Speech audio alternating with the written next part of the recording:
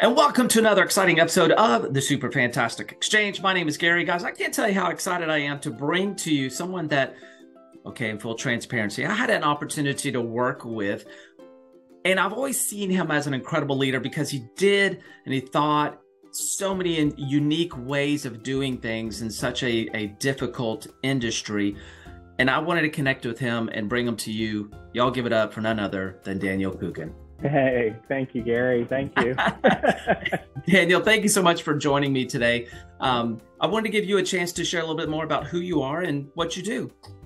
Yeah, so I'm the Senior Vice President of Construction and Facilities for Barvin and BG Construction. We're a small developer property management group in Houston. I've been here about a year, so we're kind of building things up from the ground up to be very successful in the future. And previously, I've been at Steadfast and Steadfast Living and 15 years at the Dinnerstein Company. So, lots of experience in property management, construction, facilities, a little bit of everything. I've done, the due diligences on a lot of properties, turned over a lot of units. So that's my world.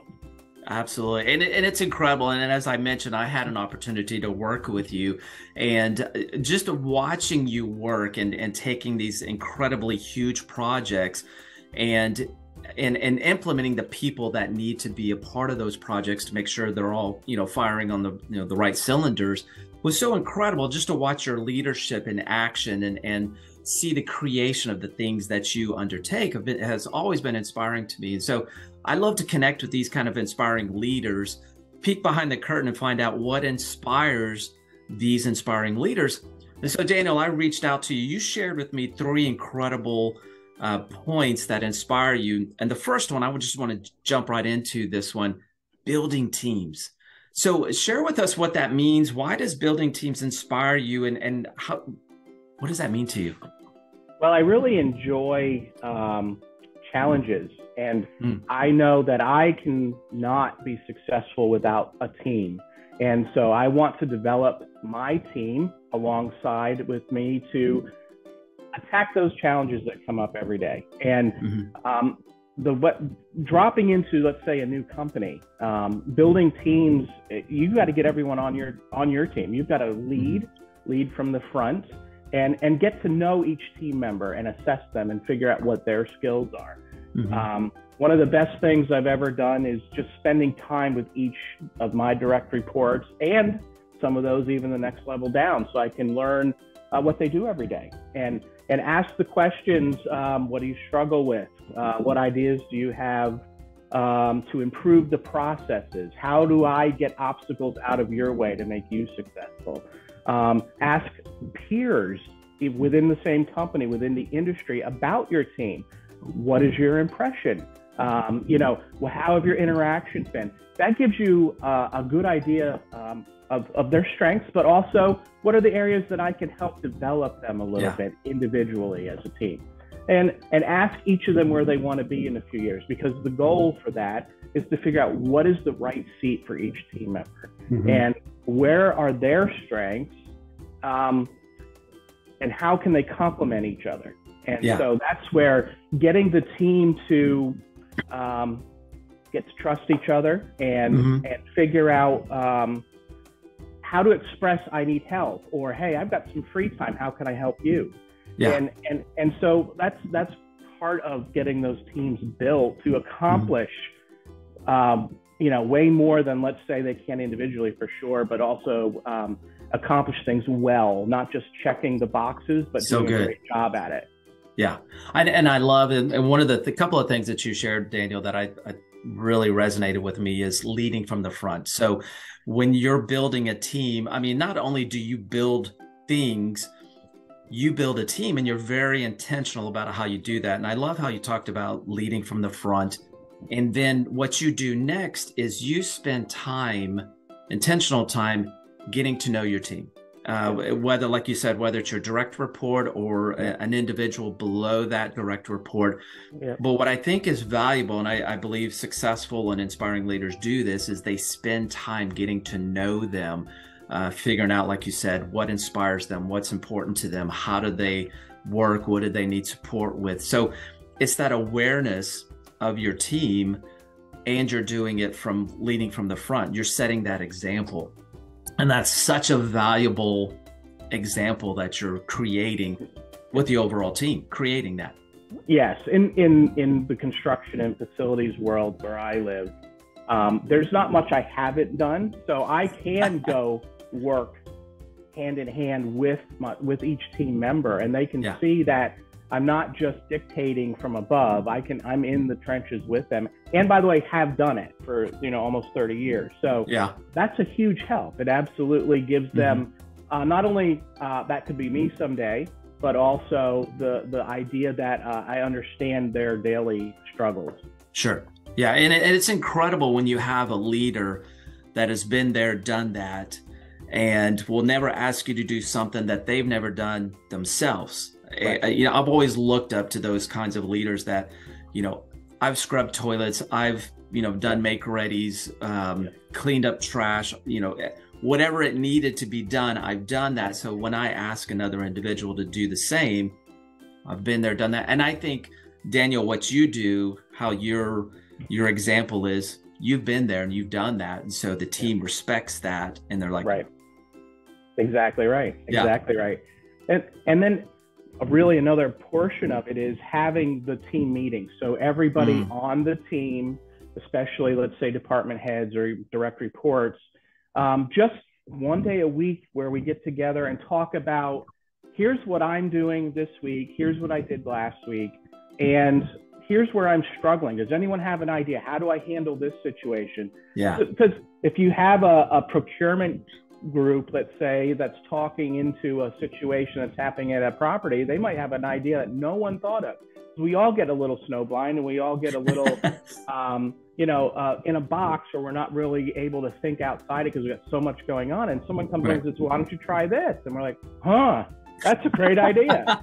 So what's really fun is when you do that and you kind of force it in the team meetings, but then you hear, down the road, oh, they're doing it themselves without me even knowing about it. They're calling each other, they're interacting, they're asking for advice from each other. So the trust is building, the ideas are flowing, and suddenly, the goals and things that you're setting, we're blowing past them because they're working together to get it done.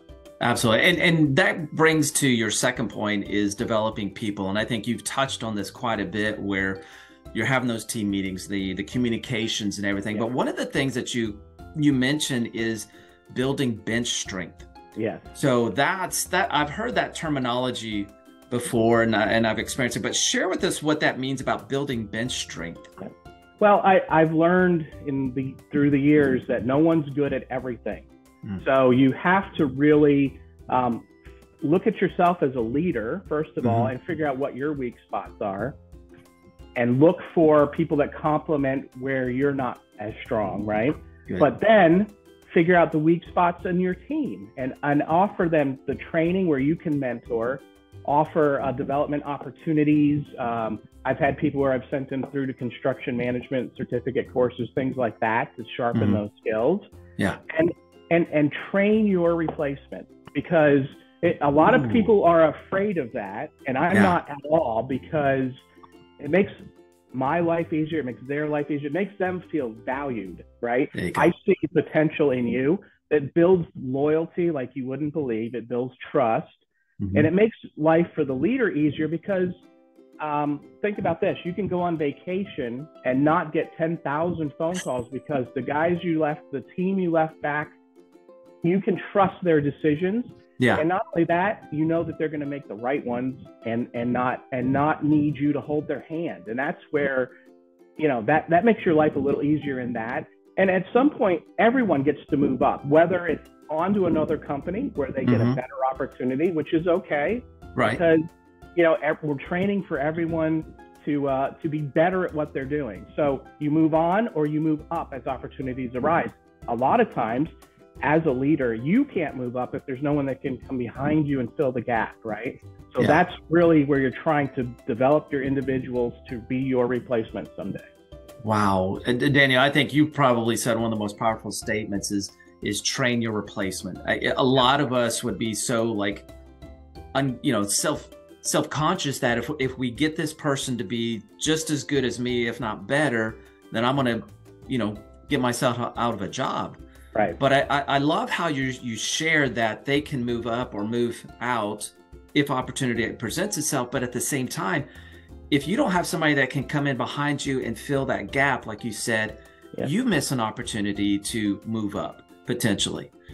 Correct. And I believe the leadership, your supervisors, meaning the leaders' supervisors, will look at that and say, well, we can't move him along or her along because it will leave a gaping hole. That's why you want to have the talent behind you ready to just fill in and be ready to go when it's time.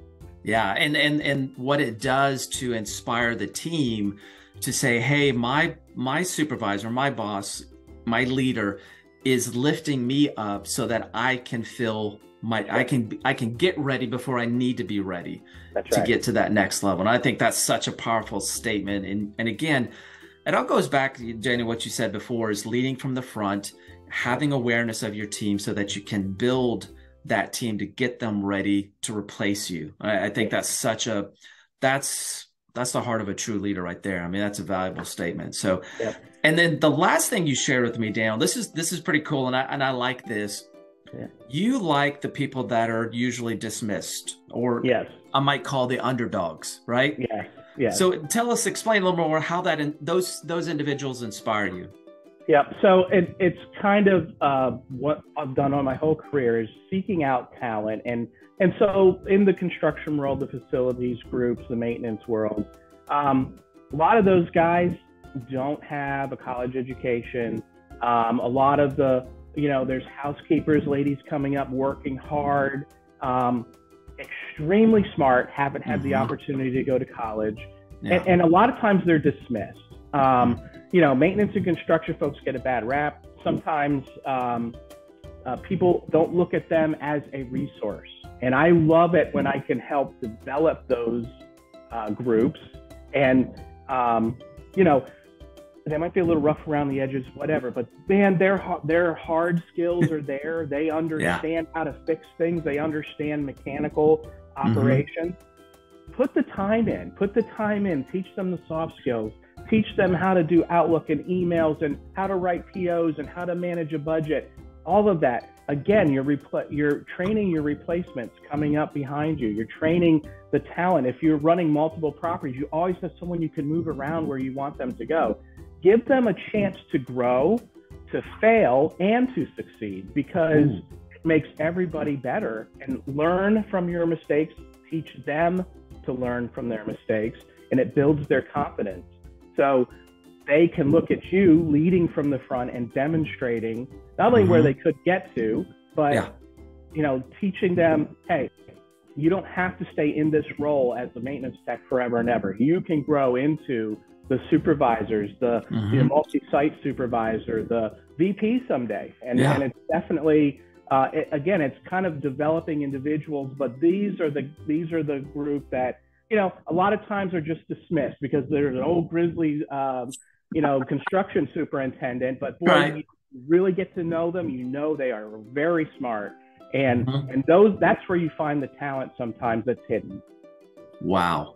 And again, it all goes back to your being aware of the people that are on your team. Because again, if you dismiss the whole team, you miss out on a lot of potential, a lot of talent, a lot of opportunities. Right. And I love Daniel, and you are such an incredible example of leading from the front, having awareness in the big picture sense of whatever the project is, but the people are the critical piece of the success of a leader. And when you have that awareness to what's important to them, how can we grow them? How can we develop them? How can I get this person to eventually replace me? And also being intentional to go out and say, okay, these individuals that may have been dismissed before, let me spend a little extra time with them, getting to know them and seeing where their potential is and help draw that out of them. Exactly right. That is, Daniel, see, that's why you're an inspiring leader, sir. It's absolutely incredible.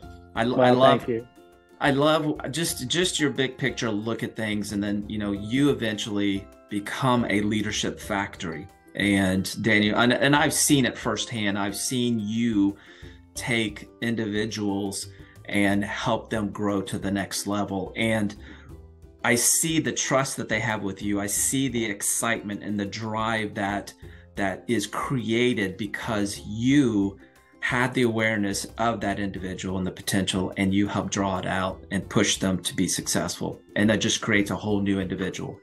Yes, well, thank you, Gary. And that is truly how I live my life, but live my career, because ultimately we want to better everybody and also better just our industry. And that's how you do it. There you go. Daniel, man, it's always great talking to you, sir. We're getting close to the end of time, but before we wrap up, I want to give you an opportunity to share a closing thought with us. Yeah, I think it's important for everyone to realize you are nothing without your teams. Keep your self-worth in perspective, because no one can do everything and no one knows everything. So build the team around you so that you can accomplish so much more, and without getting burned out, and really you can have a lot of fun doing it in the meantime.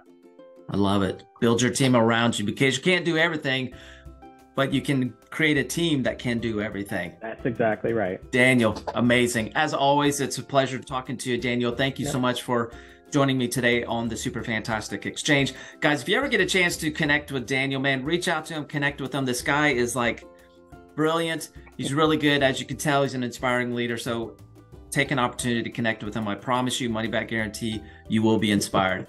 Again, thank you so much, Daniel, for joining us on the Super Fantastic Exchange. We'll see you on the next episode. Absolutely. Thanks, Gary. Good to see you.